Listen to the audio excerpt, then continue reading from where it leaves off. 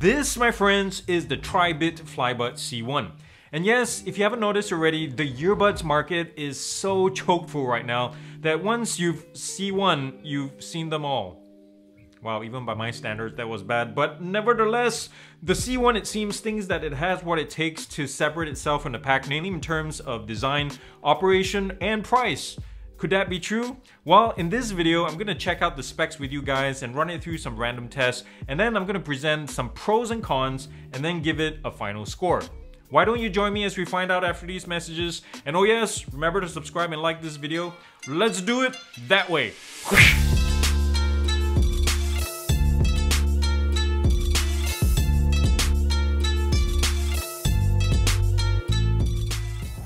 So here we are with the TRIBIT FLYBUDS C1. Let's dig into the specs here, guys. On board is the new and fast becoming standard Qualcomm 3040 chipset, thank goodness, running Bluetooth 5.2 with support for AAC, SBC, and aptX. Water resistance is set at IPX5, so that's perfect for heavy sweating and rain if you have to. Battery life is set at 12 hours according to TRIBIT, but I was managing closer to like 9.6 hours on average at 65% volume. That's quite far off the mark, but that being said, it's still bloody strong when you compare it with the competition. The weight for each earbud is 4.9 grams, so that's about average. Still pretty light though. The case has this really nice grippy texture. You can't see it here, but it's really nice to hold in the hand, and when you combine it with the size and the rounded corners, it's really darn palmable. The overall build quality is solid, and good materials is used all throughout, even including the earbuds. There's a button up front here. If you press it, it lights up, and you can check out the battery level on the case itself, and each of these LEDs represent 25%. There's a USB-C charging port at the bottom, and by the way, in case you're wondering, you can't sit this upright. It has to be rested on its back or its front. You can't sit it up like this. There's a notch right here for your fingers, and it's a good depth, so when you combine it with the thinness of this, it's really easy to pop open like so. Unfortunately, check this out, the lid does not lock in place. Boo. And for what it's worth, it seems like the hinge assembly right here could be made of plastic. I don't see any kind of metal or pins poking out anywhere.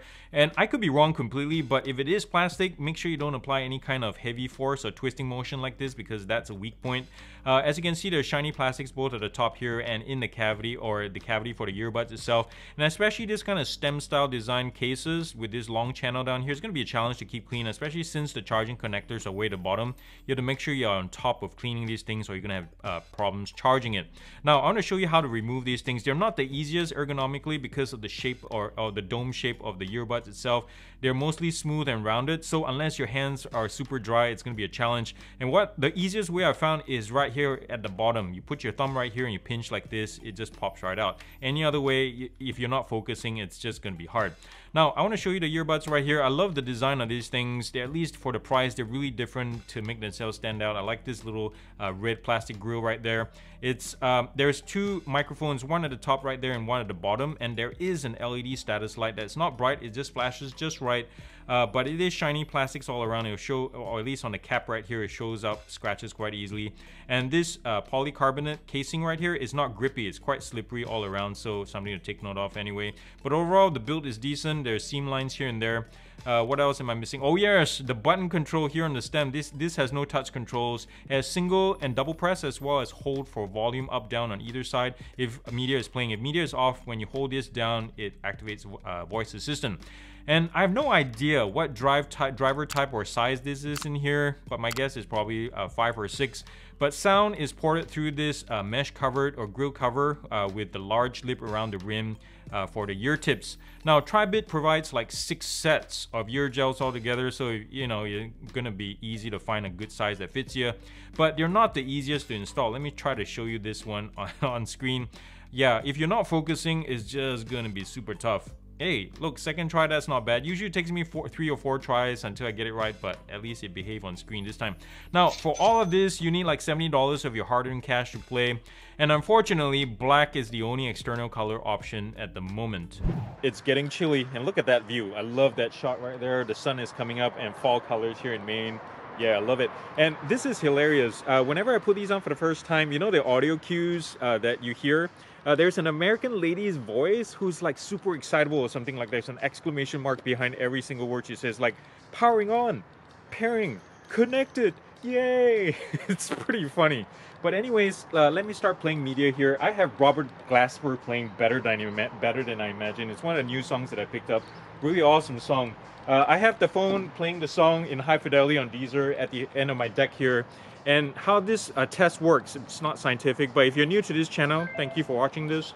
We're going to walk from line of sight, past line of sight a little bit to see when these things start having connection issues. So the C1s have Bluetooth 5.2 as we determined earlier, and there's the phone over there, and where I'm standing is around 25 feet. This is direct line of sight. I'm going to walk past the side of my house here, and I'm already getting connection issues. Look at that, it's really sputtering, but it's pretty much right on specs. Right where I'm standing is around 32 feet, 31. So yeah, it's performing as expected. But what we're going to do now is I'm going to take you on the rest of my driveway here. Let's get out of the sun there. And we'll see when these things completely disconnect, when I get maybe...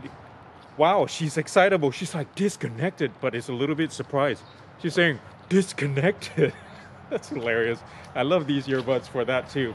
And so I'm going to walk back and see when we get back in range if they continue to play automatically. Most don't. And we'll just to see. And you can see the fit of these in my ears.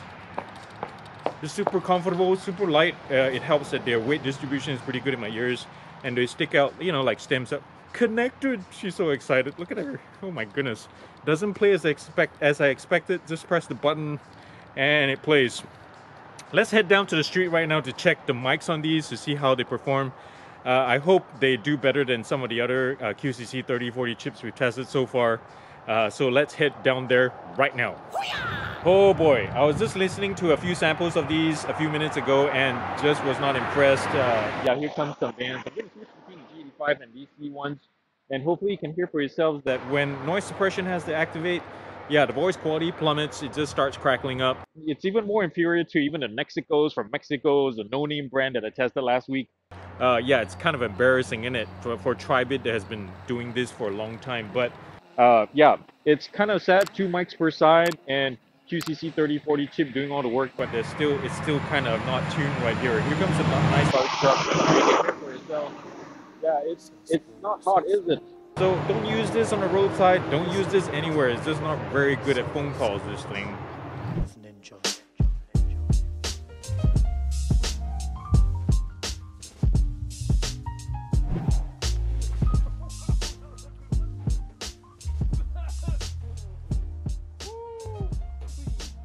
Alright, let me talk about the positives. I didn't think I would like it, but the design itself has kind of sort of grown on me. I mean, if you squint a little bit, that red side plate combined with the surrounding molding kind of reminds me of a baboon in heat. Or a Cylon helmet. Bears beats Battlestar Galactica. Battery life is healthy at almost 10 hours, guys, thanks in part to the efficient Qualcomm chip and the fact that there's no energy sapping features like active noise cancellation or pass-through mode to deal with here. Sound quality, thank goodness, is tight all around here with a consumer-friendly, at least to my ears, V-shaped EQ setup. Now, the C1 is not going to give something like, say, the Soundcore Live P3 any kind of sleepless nights, far from it. But I'll tell you what, when I listen to genres like country or neo-soul or R&B, this thing really sings. But that being said, sub-bass is a weak sauce here because other buds like, say, the Soundpeats H1, they manage to hit those notes and stay composed. This thing doesn't even try. The last positive is such a small thing. This has to do with the voice recording that they use for the audio cues. And I mentioned this a few minutes ago. I find the lady's voice here she's so positive and so excitable. She's genuinely like excited for you when you turn it on and trying to connect, and genuinely disappointed when you're disconnected. It's so fun to listen to. I give it a thumbs up here because it's so unique from all the other voices I've heard in all other earbuds so far. Alright, time for the negatives. And there are a couple here this time. Well, aside from the fact that there's no sub-bass. But I've said this before and I'll say it again. This whole Airpods clone design thing has got to stop, guys. It's lived past its prime. The other negative doesn't really bug me as much, but I know some of you will be turned off by the comparative lack of features of the C1 compared to other earbuds, such as like wear detection or some kind of app control. And for some of you who say, Aaron, I don't care for apps, I don't need to customize my buds, think about this. Wouldn't it be great if your device can be updated for fixes and feature add-ons? Think about that.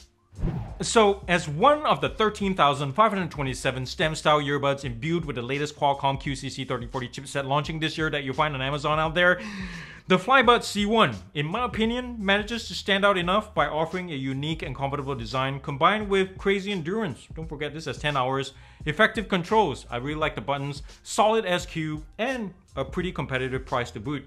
But on the other hand, this is so not for you guys if you're looking for good phone call quality, because as we heard earlier, this thing really struggles there. Or if you have a fewer buttons, or if you need active noise cancellation or pass-through, or if you're looking for a design that's a little bit more discreet. So with all that said, I want to give the TRIBIT FlyBuds C1 a GearUP score of 7.8 out of 10.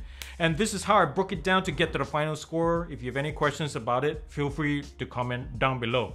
And by the way, thank you TRIBIT for hooking me up, but as always guys, this review is based off my own thoughts and my own opinions, for better or for worse. Well, that's all I got today guys, and from the bottom of my heart, thank you so much for watching this. You could be doing something else altogether right now, but the fact that you stopped your day to watch this video, man, I got the feel, so thank you very much. And remember, please subscribe and like this video, don't just watch. I'm trying to get to 50,000 and your support really would help. Sub and like this video, turn on the notification icon, and share. Click the share button with your friends and family and your postman and all that. Just click share right now. And visit my Patreon page down here where you can buy me a cup of tea or coffee or leave me a tip or something. That would be super helpful. Remember to thumbs up if you like this video as well and comment nicely down below. And thumbs down. And this is a serious one. Thumbs down to the YouTube algorithm. I got a beef with you. It's killing me right now. This algorithm, I'm not showing up on people's feeds and searches and such. Even people who are subscribed to me, they're like, I didn't know you got a new video. So yeah, YouTube, you're killing me. So if somebody here is watching and is a YouTube person or Google person, help me fix this. Or if you know how to fix this, help me out here. So thumbs down until then, thumbs down to the YouTube algorithm. And if you can, that's why it's so important to share this video. Anyways, thank you guys again for being here. I love you all so much. Remember to do something kind and loving for somebody in this world. And because, yeah, good stuff starts with you. And yeah, we all need it more than ever with COVID and everything going on. And by the way, don't forget, I still have the giveaway for the MiFo 05 Gen 2 there going. So go to that video, check that out, and, you know, just enter from there. Thank you so much for watching, and I'll see you the next time. Whoosh!